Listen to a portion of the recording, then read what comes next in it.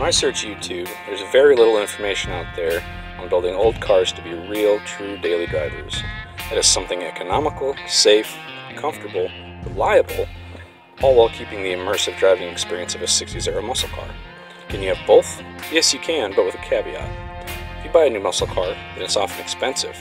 It's too heavy for decent gas mileage, and for me anyway, the look just isn't there. Everyone has one, and most are still making payments on them. They just don't have the same swagger as an old car. Now an old car can be expensive too if you force yourself into common ones like a Chevelle, a Charger, a Camaro, a Mustang. These old cars look the part, but often fall short in reliability if pressed in to stop and go service in the heat of summer, or being forced to drive mile after mile at freeway speed with the factory transmission and short gears. This can be remedied by throwing tons of money at a project and adding new reliable drivetrains, but at that point, would you be willing to beat on it like a true daily and be willing to accept the depreciation? So you see my dilemma. I drive 750 miles a week to work and back, so I've been contemplating this idea for a long time, and there have always been aspects of the daily driver requirement that aren't met in my search. A newer muscle car is laden with extra weight, and cost to obtain one is higher than a lot of folks can afford, myself included. They aren't as cool looking as the stuff from the 60s.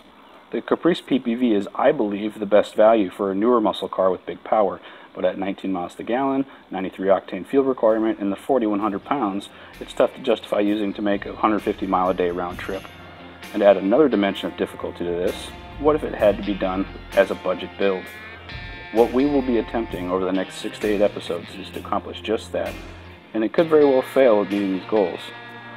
We're going to build a cheap 60s GMA body into a reliable daily driver that will be a riot to drive and comfortable to boot.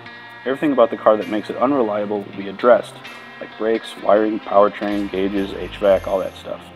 The goal is to use LS power and a T56 transmission to obtain at least mid 20 mile per gallon on low octane gas.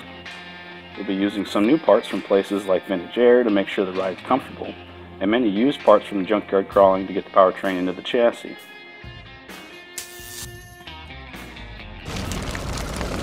The engine going in this 65 Oldsmobile is this 4.8 LS.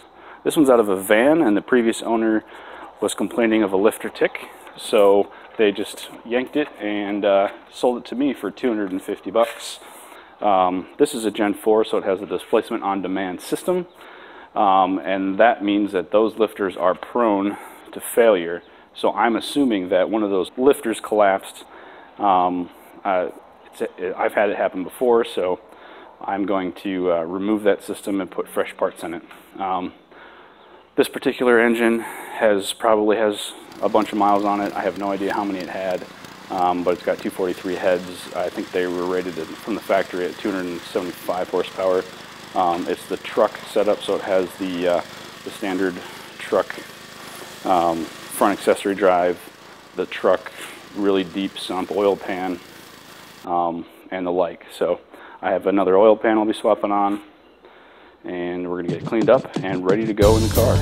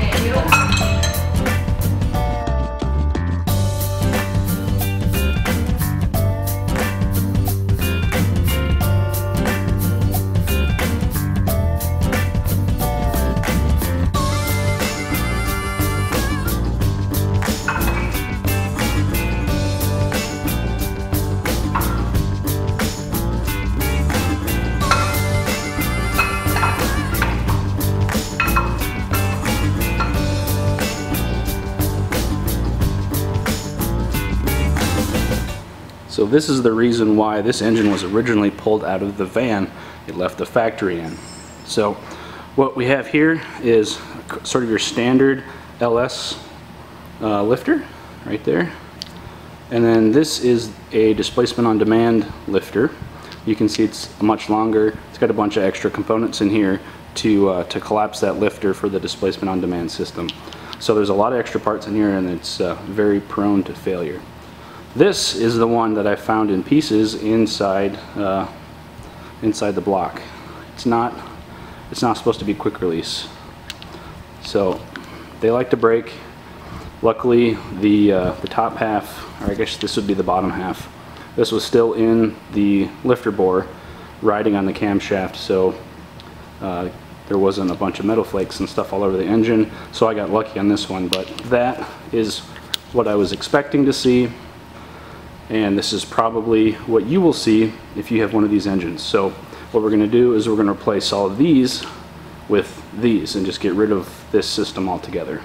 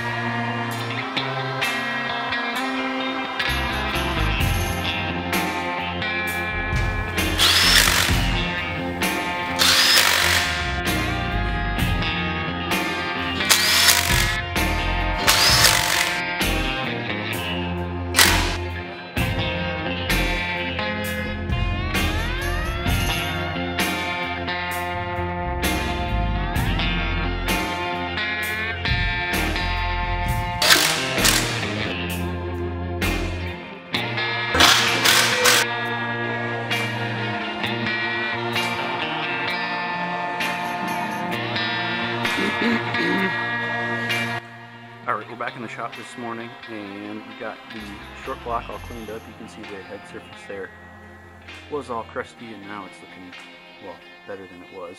I'm going to clean the piston tops up. Did it all with wire wheel on my drill. Maybe not the way you do it, but that's fine. It works. So we're getting close to putting the heads back on, and the reason that we got bamboozled before, here's Muletown Monty. He's not doing much today because he's got the gas, so he's not much help. But I ordered from Rock Auto new lifter trays.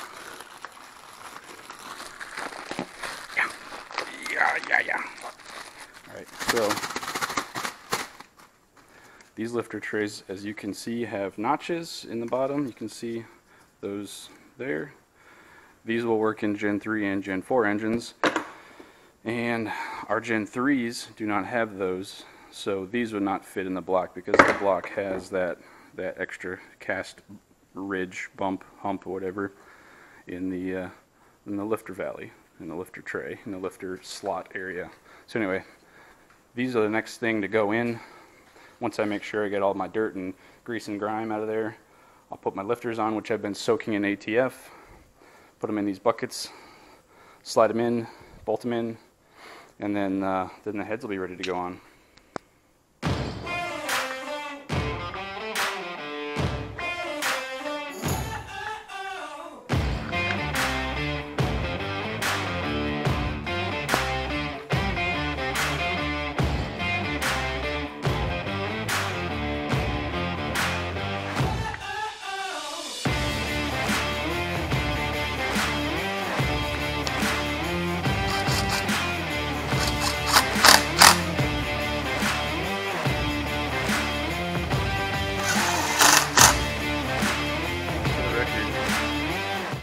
using head gaskets because I can. Everyone's gonna freak out.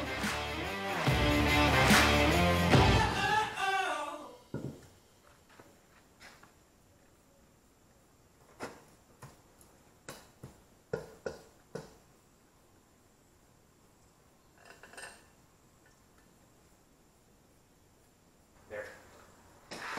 Race prepped.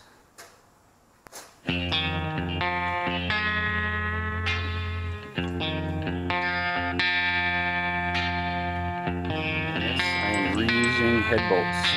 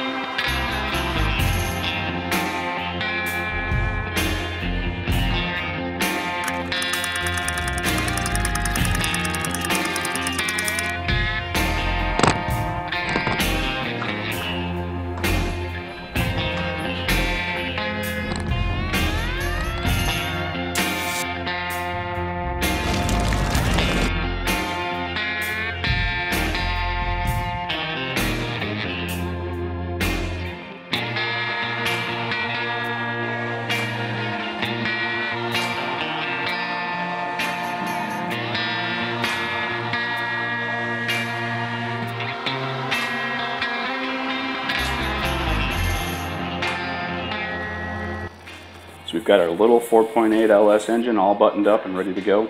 The next episode, we'll be rebuilding that T56 transmission and swapping it from an LT to an LS style, showing you how to do that. The next time you see this engine, we'll be bolting it to the transmission and putting it in the 65 Olds for the first time, so don't miss that. So stay tuned to the next episode of Muletown Speed.